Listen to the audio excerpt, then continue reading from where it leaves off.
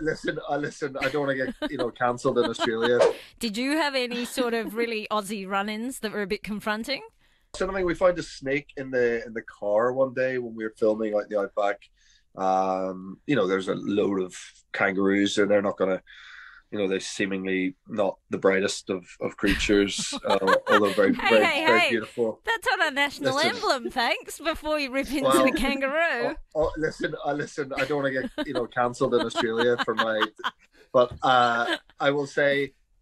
You just have to drive out the outback and look at the side of the road and how littered it is with these animals. I don't know how they don't learn to stay inland a wee bit from the road.